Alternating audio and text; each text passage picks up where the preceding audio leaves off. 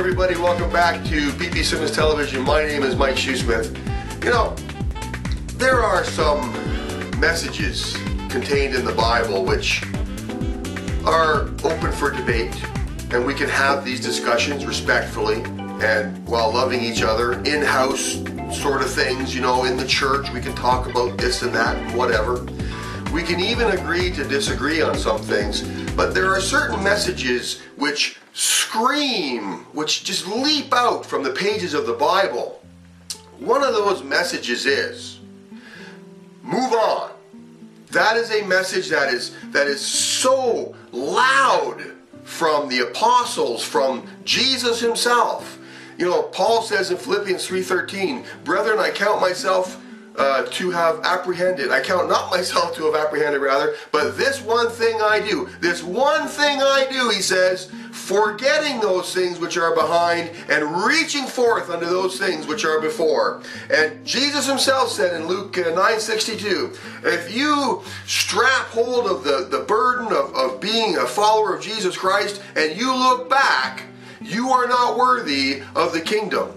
So this is a powerful, powerful message, and it's a liberating message. I mean, people need to hear, people need permission to move on, to forget those things that lay behind and grab hold of the freedom that's in the cross, that's in Christ, that's in the future kingdom assignments that God has for you. You know, one of the ways that the devil keeps God's people from influencing and giving him a bloody nose is the guilt. He's the accuser of the brethren, the Bible says. The devil keeps God's people incapacitated so that they don't do anything to stir up what he's doing in the world.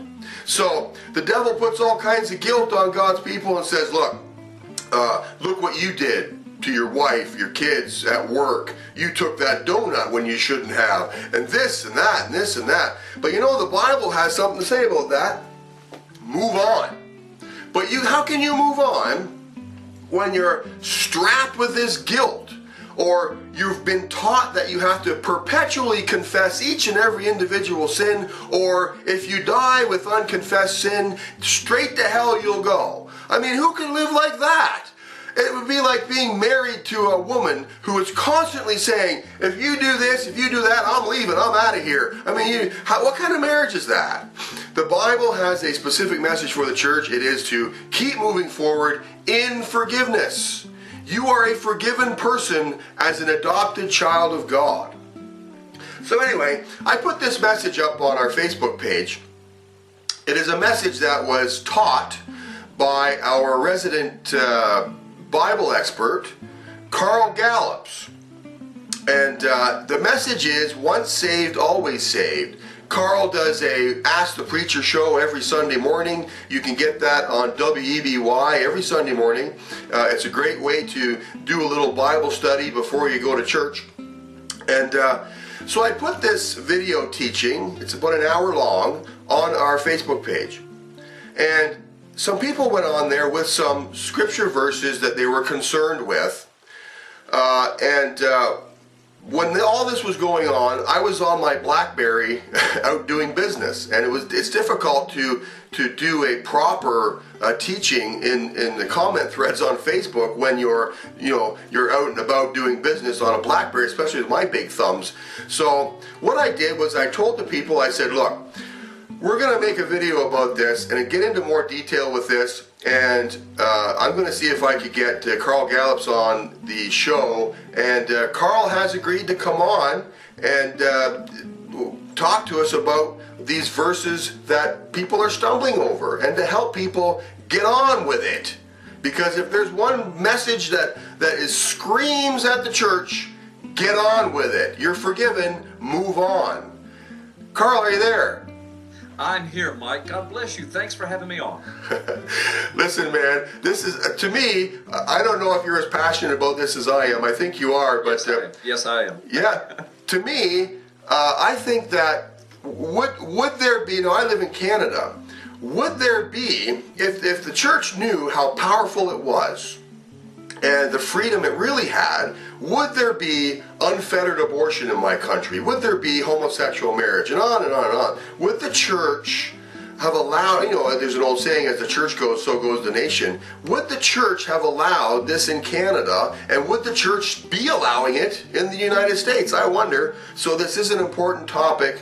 People need freedom to move on. Do you agree? Mike, listen, this is an eternally important topic. And before we delve into it, let me just say a couple of things here. Two things. First of all, thank you for advertising my Ask the Preacher show every Sunday morning. And let me just tell your listeners and your viewers, it's on every Sunday morning, and it's also on every Saturday afternoon.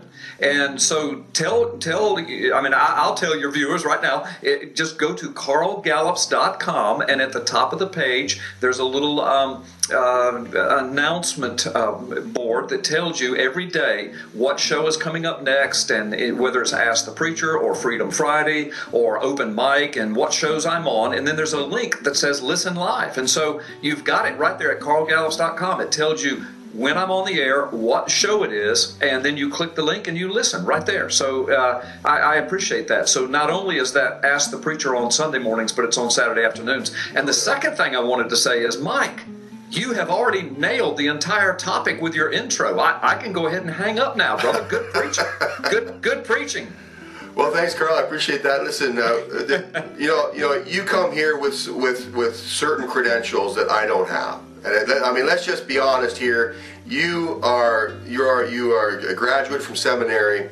You have been the lead pastor at a moderately large church in Milton, Florida, which is just outside of Pensacola, Florida. I've been there. If any of you guys are watching, I miss you guys. I love you guys. I've been down there a couple of times. If you're ever in the Milton, Florida area, look them up. They're the Hickory Hammock Baptist Church in Milton, Florida, in the Gulf Coast area. Beautiful part of the world, by the way. Yeah, man, thank you so much. Yeah, I know it's a sweet little church. It's amazing, statistically, proportionately, it's a mega church. And what I mean by that, on Sunday mornings we'll run 500-600 people between the two services. But the thing is, our surrounding area, we only have 3,000 or 4,000 people that live there. So we're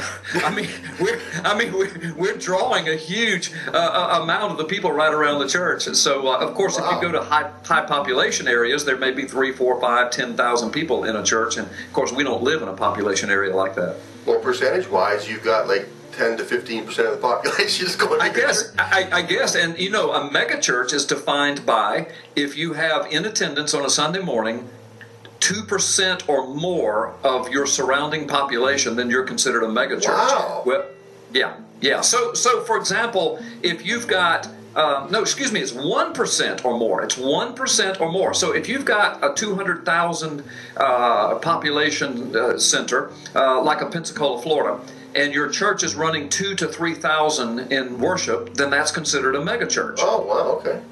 So you're like a hyper mega church on steroids there in Milton. Yeah, I guess so. But on the other hand, we have that feel of a smaller church, and with the two services, a couple hundred in each service, then it just feels small and family-like, but yet it's big enough that we can get a lot of things done around the world, and we are. Praise be unto the Lord. Well, here comes the big question. I know you're a busy guy and you got a busy day ahead of you. Here comes the big question. Can I lose my salvation? Yeah. Yes, you can, but nobody else can. Oh, jeez. Man, I'm in trouble. I'm in trouble. No, let me just explain this. This is how I know this is confusing, and I know that it's controversial with people, but I just want to deal with what the Word of God says. I don't care what cultural myths say or what denominational myths say, and I don't mean to be ugly, but I don't care what somebody's great-great-grandmother says or their pastor or their Sunday school teacher. I always, what does the Word of God say? Right. And the bottom line is this, Mike. Here's how I say it. Look, there are two extremes to this teaching. There's the one extreme, which you've just extrapolated upon a moment ago, and that is that you can lose your salvation at any given moment. And as you so beautifully illustrated, that's like being in a marriage where your spouse tells you, look, at any moment, if you displease me, I'm out of here. Well, that would be a miserable, horrible relationship. And let's face it, salvation is a relationship with God. Certainly, He's not that unfaithful to us. Certainly, He's not just going to leave us because we've disappointed him one day. So there's that extreme, though. There is a teaching out there that basically says you can lose your salvation, and not only can you lose it, but you can pretty much lose it at any given point. Right. Then the other extreme, and here's what people are reacting to, Mike. The other extreme on the far right is, look, once you're saved, you're always saved. It doesn't matter what you do after that. It doesn't matter what kind of lifestyle you're living. Once you're saved, you're saved. Now, I understand people's problem with that, because somebody, quote, makes a profession of faith, they, quote, get baptized, they join a church, they declare they're a Christian, and then, years later they start living in debauchery, and then they go around saying, oh, but I'm saved. Right. And so people react to that. But here's what I say, Mike, those are the two extremes, and neither one of those statements is biblical. Here's the biblical statement. Once you are saved, you are always saved if you are truly born again. And that's the now, what would you say? What would you say? Now, would you say then? Now, a concern came up in the comment section of in Facebook. Members can comment, and generally it is a respectful interchange. I did have to kick somebody out yesterday because he said God hates, and this guy, he was just ugly. So he came out of the woodwork. He's gone. Another guy came on. I'm not going to name names. He gave us a bunch of scriptures and started preaching you have to perpetually confess your sins, otherwise that particular sin will keep you out of heaven. So that's the other extreme, right? And he uses verses like. Revelation 3:5, he who overcomes will thus be clothed in white garments. I will not erase his name from the book of life. I will confess his name before my Father, before the angels. And then he says, now he's preaching a message in the comment section of ppsimmons, right? Right.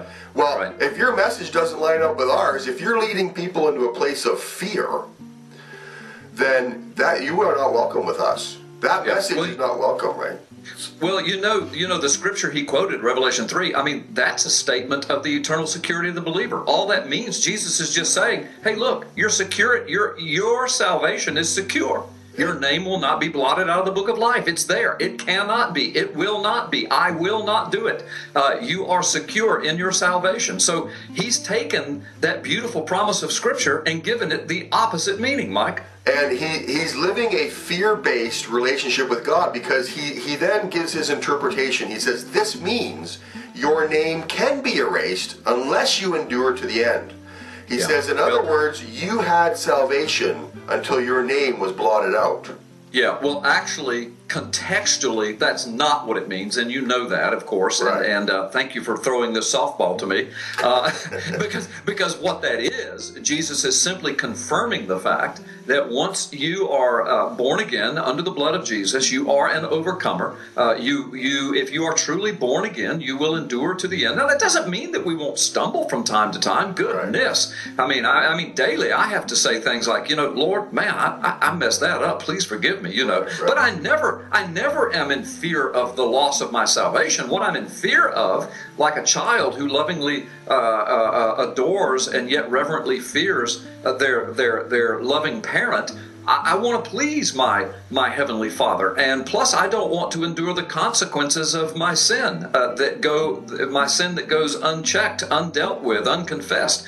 And so, but I never worry about the loss of my salvation. What I want to do is to make sure that I'm pleasing my Heavenly Father, and that I don't continue on in the stupidity of that particular sin. So. So what Jesus is doing in that passage of Scripture is just declaring the security of the believer, as you know, that, look, you're an overcomer in Jesus Christ. You're under the blood. Stay in that, walk in that, hold your head high. Your name will not be blotted out of the book of life. Don't worry, don't fear. Like that grand old hymn says, our victory is in Jesus, my Savior forever. Now, I'm going to make a statement about this, and there's one more verse I want you to get into, and I think after we tackle the next verse in Hebrews, and you probably know which one it is. Listen. Not only do I know that verse, but it's one of my most favorite to talk about, and I was praying right before the show that you would bring that up. So let's have at it. But go ahead. All right. Now, this is Revelation 3:5. I just want to say something here, and I want you to tell me if I'm right. Yeah. He who overcomes will thus be clothed in white garments, and I will not erase his name from the book of life. The he who overcomes there, I have come to believe that since the Bible is clear that Jesus will never leave us or forsake us, and nothing is greater than the sin redemption bought with the blood of Jesus. Right. Once we delve into this deeper as far as who Jesus is, Hebrews 12:2 says Jesus is the author and finisher of my faith. He is, not me. Philippians 1:6 says, being confident that he who began a work in you, will perform it until Jesus returns. Right? Galatians 3:3 says, it is foolishness that having once begun to move forward in the Spirit, so you've been purchased, born again, adopted by the Spirit of God, that you would continue, that you would try to make it happen on your own by your own works. You know that Paul calls that witchcraft. Absolutely. And Ephesians 2 verse 8 and 9, by grace are you saved through faith, that not of yourselves. It is a gift of God, not of works, lest anyone should boast. So when I look at Revelation 3:5, he who overcomes will thus be clothed in white garments, and I will not erase. He who overcomes is evidence of who you are. Not that you have to overcome yourself, because the Bible is crystal clear. Jesus is the author and finisher of your faith, not you. Yes, Mike brilliantly stated. What you have done is you have taken that passage of Scripture in its context, not only in its immediate context in Revelation, but you've put it within its biblical context, and more importantly, you've put it within the context of the teachings of Jesus Christ himself. And your interpretation is spot on, contextually accurate. Let me just settle it. Let's just use the words of Jesus. John chapter 10, verse 10. My sheep hear my voice, right, and I know them, and they follow me, and I give unto them eternal life. How long is eternal, Mike? Forever and ever. Okay, watch this. And I give unto them eternal life. No one shall snatch them out of my hand. No one shall take. And I'm just paraphrasing here, but how many is no one? That I can't even do it.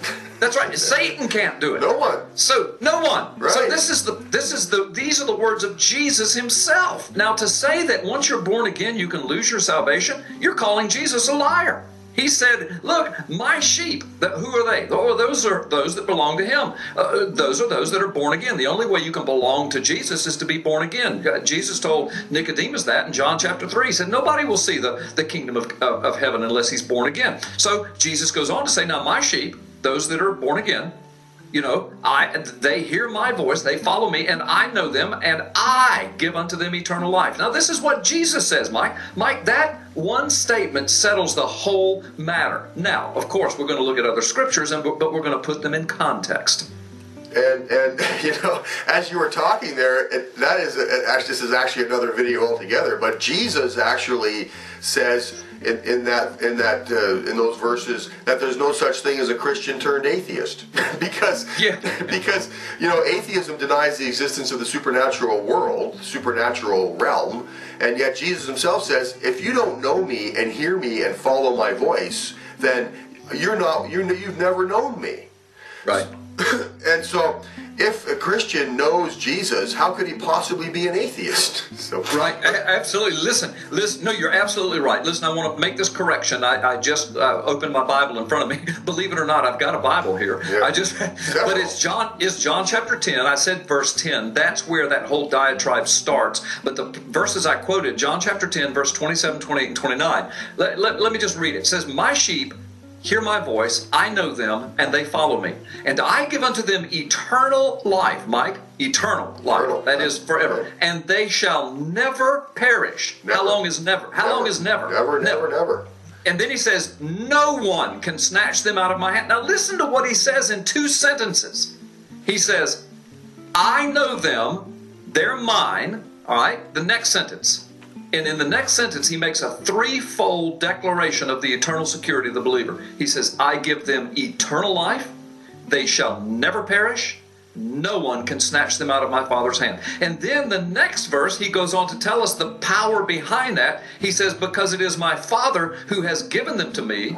He is greater than all, and no one can snatch them out of my Father's hand. And I and the Father are one. So, I mean, to me, that just settles it. Now, that settles it. Now, all we have to do is look at other scriptures and ask, what do these mean in the context of what Jesus said? That's right. I mean, to me, that's one of the 3 C's of Bible study. One of the C's is, I'll have to do a video about this later, but one of the C's is conflation.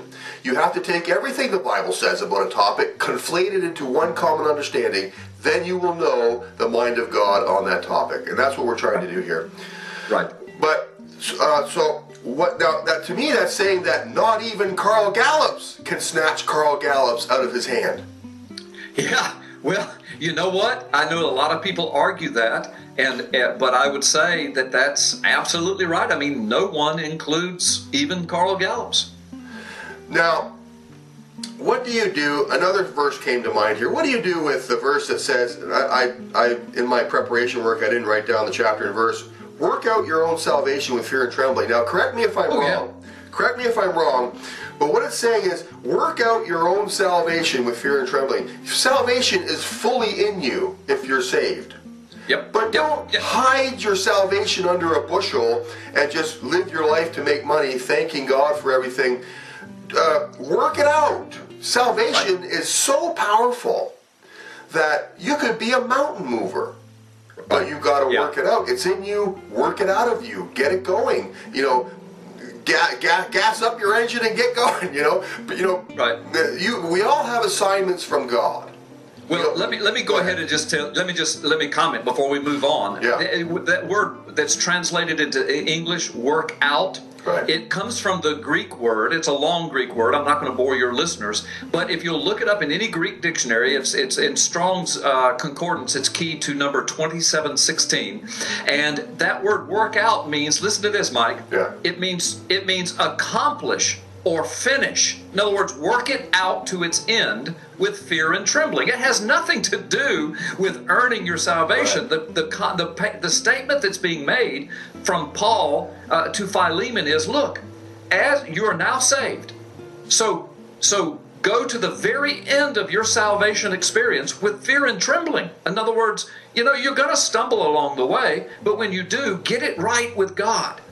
Please your Heavenly Father. Work out your salvation. Work it all the way to its complete end. It has nothing to do with earning your salvation by works, but rather, see, a lot of understanding is lost in translation of Greek to English. But that's what the Greek word means. Anybody can look it up. It doesn't mean that you earn your salvation by works, but it means that you're finishing your walk with Jesus. Well, look, Paul said it like this: I have fought the fight, I have finished the race, I have kept the faith. And that kept the faith just means he has been faithful to the end, to what God has called him to do.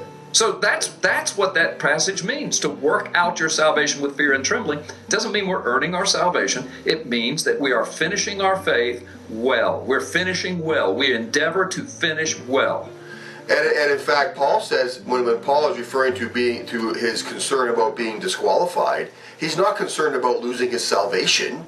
He's concerned. He's concerned that there are certain crowns, rewards, and he wants them all. He wants all of it, right? Well, here's my illustration of that great biblical truth. Again, in the context of John chapter 10, verse 27, where Jesus says, you're not going to lose your salvation. So when Paul says that he wants to make sure that he's not disqualified, he's using a sports terminology. So look, Satan only has 2 plans that he can accomplish in a person's life, Mike. One of them is to destroy somebody's soul forever, to keep someone separated from God forever. That's Satan's ultimate spit in God's face. Satan doesn't care about you, Mike. He doesn't care about me. What he wants to do is to spit in God's face. So he will use Mike Shoesmith. He will use Carl Gallups. If he can keep Mike and Carl out of heaven and out of the Father's kingdom, then he has spit in God's face. Now that's Satan's plan A. But when Mike and Carl come under the blood, now Satan cannot touch our eternal security, because Jesus says, you know, I give them eternal life. No one can snatch them out of my Father's hand. They shall never perish. Okay, so now Satan's plan A is gone in Mike's life. It's gone in Carl's life. But watch this. Is Satan finished with Mike or Carl? No, he's got a plan B. What is that? To disqualify us, to take us out of the game, to sit us on the bench. How does he do that? By immersing us, tempting us in sinful activities that destroy our witness, that destroy our credibility. Look, let's face it, Mike, you and I have a worldwide presence on the internet and through books we write and radio programs. We have a worldwide ministry. We have a worldwide influence. Praise God. God has given us that. You know what? You and I can be disqualified from that work. Oh, yeah. I can go off into all manner of sin today, and then say, you know what, God, I was stupid, I was wrong, please forgive me, and I can do business with God, and I can get all that right with the Lord, and my salvation is secure, but I may have disqualified myself from my worldwide ministry. I may not have an impact. People won't want to listen to me anymore. Right. Well, that doesn't mean I'm not saved. It just means I've been disqualified. And the Apostle Paul was just simply stating that fearful statement, something that I pray all the time. Lord, please don't let me do something so stupid that I disqualify myself. I mean, I never doubt my salvation, but I'm more concerned now about my witness integrity and my witness influence. And that's what that passage means. And you know, there's a sad trail of disqualified saints, even in our modern times. I mean, you and I could name names. Yeah. Well, listen, I will just use this example because everybody in the world knows it. I remember when Jimmy Swaggart fell into sexual sin. Now, prior to that, he had a worldwide ministry with huge impact. And I mean, just huge impact. I don't agree with all of his theology, but I'm just saying, I'm using him as an example. All right, to this day, he still has a ministry. He still has a church. He's still preaching the gospel. I believe, you know, if he was saved in the first place, then he's always been saved. He's still saved. But watch, he no longer has the worldwide influence. His influence has gone down the drain. But yet, you know, he's still saved and he's still doing the work of God. So there's a modern day example. Yeah, and we can just look at Jim Baker. I mean, Jim Baker's a great example. I mean, where is he? He's you know, he has repented. He's you know, back in the fold again. But you know, where is he? Nobody knows where he is. He's been disqualified, essentially. Right. And that's all that means. That's all that Paul was talking about. And so when he writes Timothy from prison in 2 Timothy chapter 4, he's finishing his life. He knows he's going to die. And what does he say to Timothy? He says, Timothy, look, he says, the time has come for my departure, you know, and I'm paraphrasing, but he says, I'm excited about it. There are crowns laid up for me, but also for you, Timothy, and for anyone who longs, you know, to serve the Lord like we have. He says, but here's the final deal, Timothy. I fought the fight. I finished the race. I kept the faith. And therefore, you know, God is getting ready to reward me. That's all that Paul was ever concerned about after he was saved. He was never concerned about losing his salvation. His concern was that he would not finish well and thus bring disgrace upon the gospel work.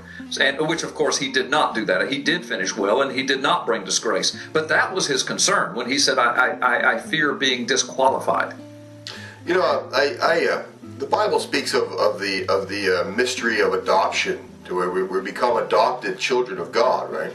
Yep. It's only through adoption that we are born again and saved. We become adopted into the family of God through adoption, and the lock on the adoption agency door was sin.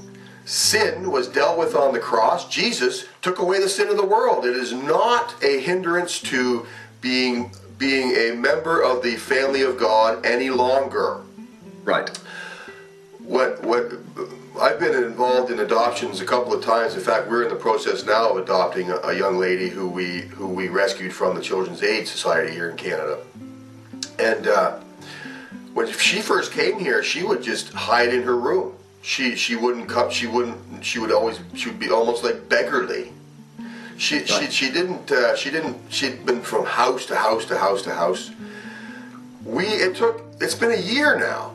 And finally, she is opening the fridge door without, you know, begging for permission.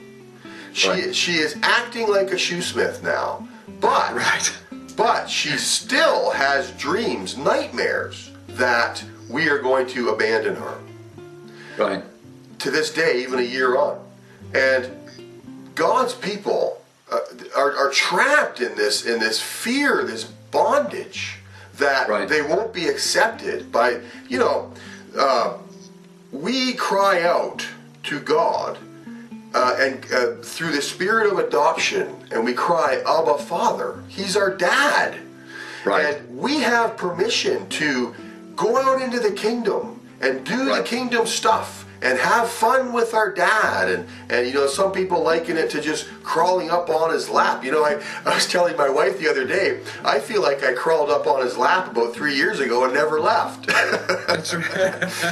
That's right. So we here at PP Simmons, if there's one message we will not tolerate, it is the message that you have to earn your way up into your Father's approval. He loves you. And like Carl has been trying to tell you for the last 15 minutes, he will never, never, never, never leave you. And evidence that you are one of his is that you move from one state to another, and the sins of your past become strangely dim. It's as if who is that person from 10 years ago? I look back at that person and I think, man, that guy was crazy. I would never associate with that guy. So that is the evidence of who you are. If a person says a prayer in a church and walks away and there's no change, there's no evidence of that this person has been adopted into a new family, if there's no evidence that this young lady is becoming a shoesmith, then has she really been... Is she really here? She could leave and we'd never miss her. But this girl has been adopted, and we would miss her terribly. She's my daughter now. Right. No, that's a beautiful illustration, and it's one that Paul uses, is one that the Scripture uses, the one of adoption. And, Mike, I'm really anxious, of course, I'm going to let you lead the way, of course, but I'm anxious to get to those Scriptures in Hebrews because I know what they are. But again, Mike, I just, in addition to what you just said, let me put the exclamation point on what you just said. I go right back. I mean, this settles it for me. Either Jesus is God in the flesh, who is the only way of salvation, who provided for our sins, or he's not. Now, of course, I believe he is. Now, if he is, then what he says about salvation is what I believe. And he says in John chapter 10, verse 28, I give them, and of course them, his sheep, those who are born again, eternal life, number one, and they shall never perish. Number two, no one can snatch them out of my hand. Number three, 3 times he declares the eternal security of the believer who is truly born again. Now those are the words of Jesus, Mike. So every scripture that has anything to do with salvation has to be interpreted in light of what Jesus himself said. Don't you agree? That's a good point, really. I mean, if somebody comes up to you, Carl, if I said to you, Carl, I just added 2 even numbers and I came up with an odd number, you wouldn't have to check it. You would just go, you're wrong. Right. You better redo your math because you can't add 2 even numbers and come up with an odd number. Exactly. And good illustration. Right, and the even number here is Jesus paid it all. And even Revelation 3:5 confirms that. He says, if you overcome, and Paul says, we're more than overcomers. So we've got that covered, no problem. It's not that he doesn't say you have to become more than an overcomer. He says we are more than overcomers, right? Absolutely. And Romans 8:14 says, for as many as are led by the Spirit of God, they shall try to become, perhaps maybe are the sons of God. No, it says, for as many as are led by the Spirit of God, they are the sons of God. That's right. All right, so let's move on here. The next one, people use this a lot, and they use Hebrews to put the fear and bondage back on people. Hebrews 10:26-27. If we go on sinning willfully after receiving the knowledge of the truth, there no longer remains a sacrifice for sins, but a terrifying expectation of judgment and the fury, Carl, the fury of a fire which will consume the adversaries. So then his interpretation is, in other words, you can end up in hell for sin. Salvation is not a license for sin. Yeah. Well, Mike, you know what? Can you turn me loose on this for just a moment? It's all yours. I'll just sit back in my chair. Okay. Well, again, let's deal with the C word, context. The C word. That's such an inconvenient word for those who delve off into heresy. But if we're going to deal with chapter 10, verse 26 and 27, we got to go all the way back to verse 1. Really, we're going to go all the way back to chapter 6. But verse 1 of chapter 10 says, the law is only a shadow of the good things that are coming, not the realities themselves. For this reason, it can never be, by the same sacrifices repeated endlessly year after year, make perfect those who draw near to worship. So, in other words, the point that the writer of Hebrews is making is, look, wait, let's just stop with this, Mike. Right. It's called the book of what? Hebrews. Hebrews. Right. So it's written to who? To Hebrews. When? 2,000 years ago. What was going on? The church was being born. For the first couple of decades of the early Christian church, the vast majority of its members were Hebrews. Now, one of the greatest heresies in the early Christian church was that of Judaism. What was that? That, okay, Jesus is our Messiah, but the way that you're really saved is Jesus plus keeping all the laws. Jesus plus keeping all the commandments. Jesus plus. And so Paul had to fight against this continually. John, the Apostle John, as he got older and wrote some of the scriptures, 1 John, 2 John, 3 John, he dealt with this. Peter dealt with this deal of the Judaizers. Now the writer of Hebrews is dealing with it. He's writing to the Hebrews in the early Christian church, and he's saying, look, forget keeping the law every day. Verse 4, he says it's impossible for the blood of bulls and goats to take away sins. Now, if you come down to verse 26, he says, so therefore, if we deliberately keep on sinning after we have received, watch this, the knowledge of the truth, no sacrifice for sin is left. He's talking to Hebrews who have come in contact with the gospel. Mike, does the knowledge of the truth save anybody? No, I mean, of course not. That's right. No. Knowledge of the truth is where we begin, but then we have to come over to surrendering ourselves to that truth, which is the lordship of Jesus Christ. See, Satan has knowledge of the truth, Mike, but he's not saved. That's right. Satan knows the Word of God backwards and forwards. He has knowledge of the truth. So this passage of Scripture is not talking to born-again Christians who struggle with their sin nature. He's talking to Hebrews who were coming in contact with the knowledge of the gospel of the truth. They were in the early Christian church, and they were spreading heresy, declaring that, look, it's Jesus plus keeping the laws. And the writer of Hebrews says, no. Because if that's the way you're going to do it, then you will never be saved, because you cannot keep all the laws, and the blood of goats and heifers and it will never save anybody now. Jesus has died once for all, and after that the judgment. So that's the context of Hebrews 10. But it really, now watch this, Mike, it really goes all the way back to Hebrews 6. Now this passage of Scripture, it is where he's playing off of Hebrews 10. Listen to this, Mike. Hebrews chapter 6, verse 4.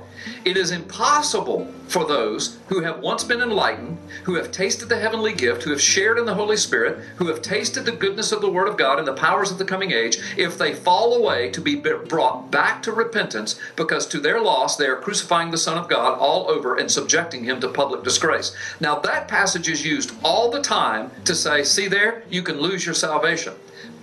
But the answer is as clear as the nose on your face. No. Listen to those words again. First of all, if this passage says you can lose your salvation, you know what this passage also says?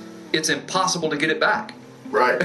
Yeah. So it can't be meaning that. No. Listen to what it says. It is, now remember, who's he writing to? Hebrews. That's right. In the early Christian church, who were the Judaizers.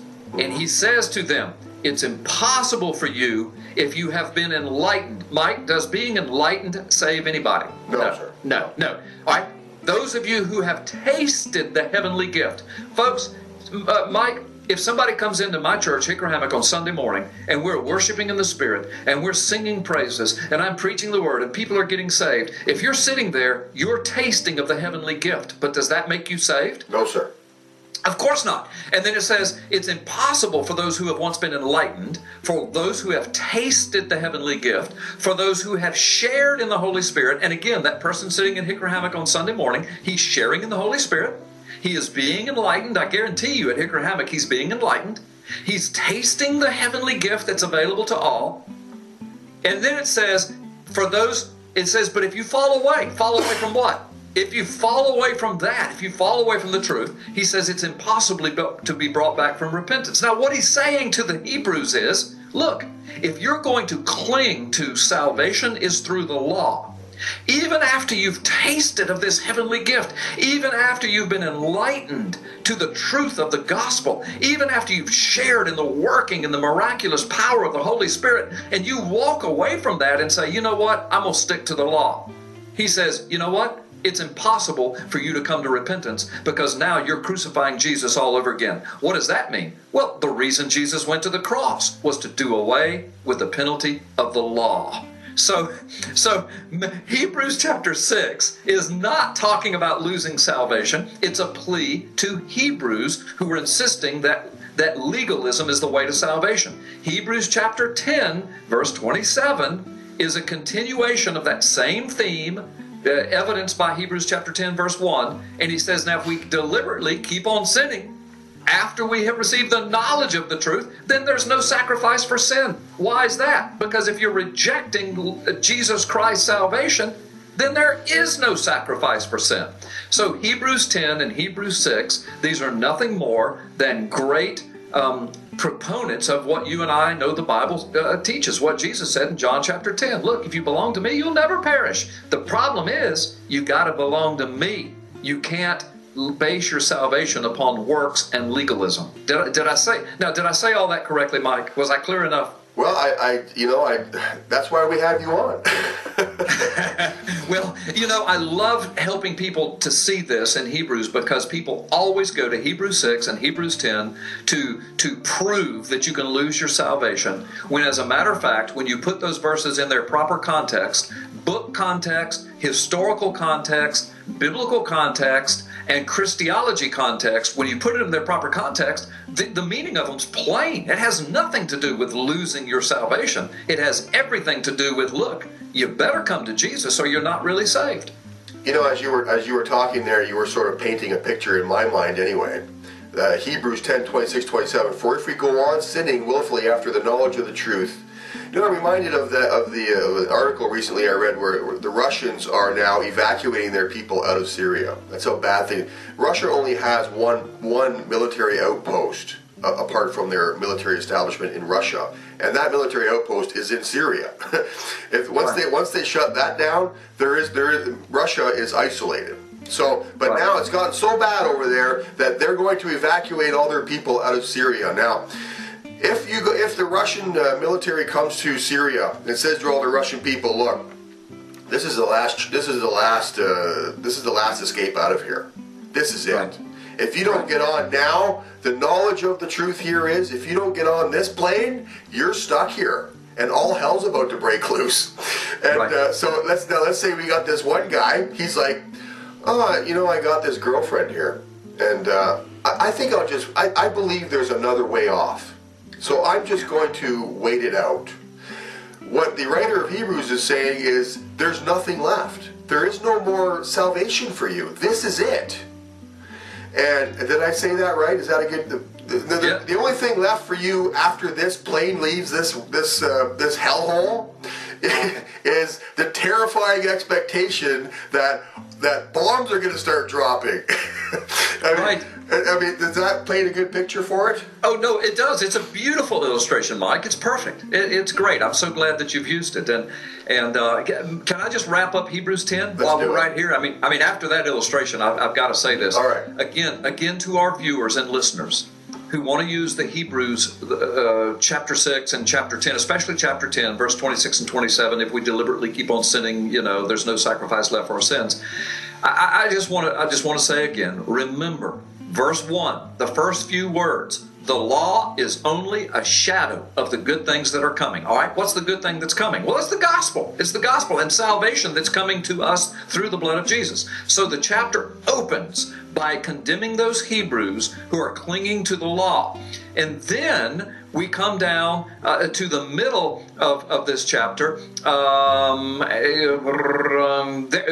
verse 19, where it says, "Therefore, brothers, since we have confidence to enter the most holy place by," it doesn't say by the law, "by the blood of Jesus, by a new and living way opened for us through the curtain," that is his body. "And since we have a great high priest over the house of God, let us draw near to God with a sincere heart." All right, how? Through the blood of Jesus. Now you come down to verse 26, and he says, "But if you deliberately keep on sinning after you've received the knowledge of this truth, then no sacrifice for sin is left." I mean, how much clearer could you be, Mike? It's not talking about losing your salvation. He's pleading with Hebrews who believe that their salvation is through the law, and he's saying, no, the better way has been opened, the blood of Jesus. But if you're going to cling to the law, which proves that you are a sinner, and you keep on sinning deliberately after having received the knowledge of the gospel, then no sacrifice for your sin is left. That's the context of Hebrews chapter 10. Carl Gallups, we're so glad to have you on board here with us. Thank you for taking the time. I know you're a busy guy. We'll end it there, and we'll talk to you next time, probably on the radio.